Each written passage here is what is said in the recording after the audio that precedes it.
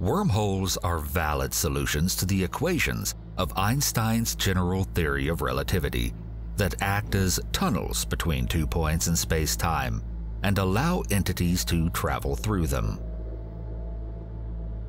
You can think of wormholes as shortcuts in space-time. To understand them better, we need to mention black holes. Black holes, as you know, consume anything in their proximity, and almost nothing can escape them.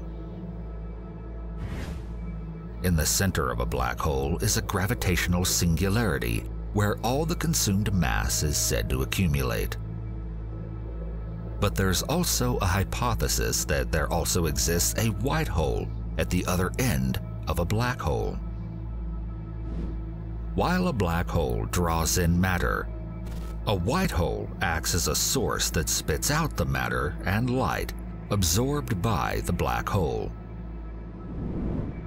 The entry point and exit point exist as separate points in the cosmos. The tunnel that links those 2 points is called a wormhole, also known as the Einstein-Rosen bridge.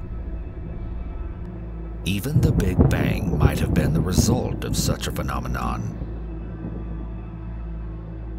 However, wormholes are only speculative structures at the moment, and the technology needed to create a wormhole is far beyond anything we have today.